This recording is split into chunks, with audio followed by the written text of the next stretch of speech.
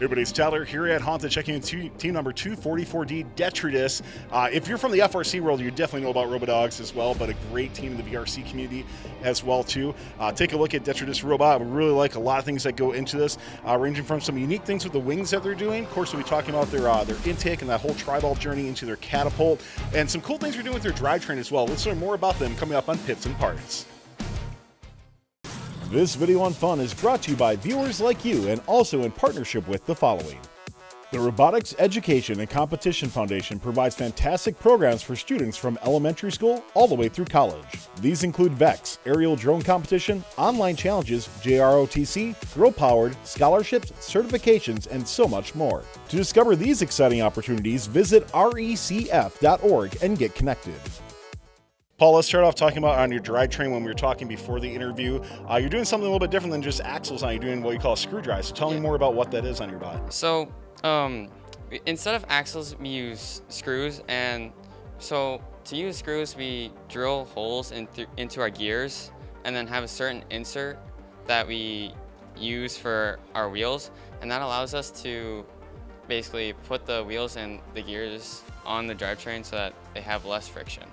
Very cool. What have you seen from that, like in match play so far? Is this something that you would continue with throughout the season as well? Yeah, something that I would continue because I've seen in past years I've done axle drive and it's been like pretty slow and has a lot of friction. But with the screw drive this year, it's been a whole lot of frictionless. And talking about the wings on your robot as well too, you said that the way you had the package, it was a little bit different than what some other teams are doing. Yeah, so a lot of teams are putting their this part of the piston inside their drivetrain, but unlike them, we're kind of putting it on the outside towards the front and then putting it direction to the back of the wing. It just allows for more inside space inside the robot as well. Can we see the wings come out and get a little demo of that? Gotcha, very cool. So on this as well, yeah, I really like how you worked with the challenge of like, hey, can't quite get the way we want it. Love that you came up with a good solution for something like that. Looking at your intake here as well too, notice you're doing a 4-bar type intake. Yeah. So talking about the rollers, and then I always like to ask teams, do you visualize any changes in the future for these two? Yeah, so on our intake we have a 4-bar design, which means there's just 4 bars connected to the bar that is connected to the rollers. And so the 4-bar just allows us to keep the rotation or the orientation of the rollers the same at all times, whether we have it out or in. Can we see a tri-ball come in and demonstrate that? Yes. And then looking like from the rubber band configuration, that sort of thing too, is that something you'll keep using, you think, in future competitions? Yeah, the rubber bands allow it to be squishy, and so if we kind of, it just lets us be able to grip it, and yeah, a lot of compliance to it, right? So you can pretty much go in any orientation. I really like the thought process to that. Your catapult-wise, watch it on the field too. A lot of great things coming out of that. Talk to me about the overall configuration of it and how you end up choosing this full format for you to go with. Yep. So what we have here is a 1:60 gear ratio, and that allows us to have a lot of torque and not much speed, which we want a lot of torque but no speed.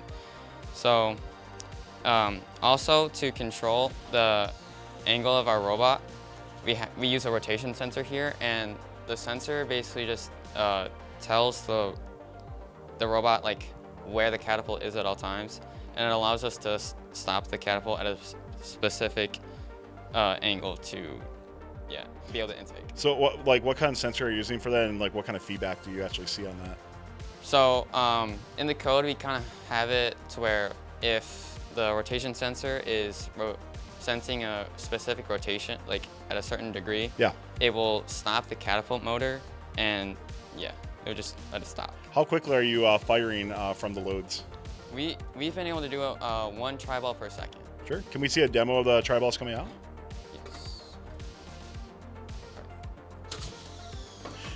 And then I noticed with your intake here too, when you're intaking in, do you find yourself picking up from the ground and also catapulting typically? Is that part of your match strategy? Yeah, typically if we're on the offensive side, then we will try and intake it to our catapult, and then like shoot it somewhere else on the field. And then, yeah. Awesome. Well, 244D, thanks a lot for telling us about your team and your robot. Of course, good luck here at Haunted. You're doing pretty well here so far, and can't wait to see how it turns out for the rest of the season for you. Thanks a lot for taking the time. Thank you. This video on fun is brought to you by viewers like you and also in partnership with the following. The Robotics Education and Competition Foundation provides fantastic programs for students from elementary school all the way through college. These include VEX, aerial drone competition, online challenges, JROTC, girl-powered, scholarships, certifications, and so much more. To discover these exciting opportunities, visit recf.org and get connected. Don't forget to like, subscribe, and ring the bell to stay up to date on our new videos. Keep the conversation going and provide your input to our content. Most live shows can be found on the First Updates Now YouTube channel, live competitions at twitch.tv/firstupdatesnow, and join our Discord at discord.gg/firstupdatesnow. Check our other social offerings on TikTok, Instagram, Facebook, and Twitter.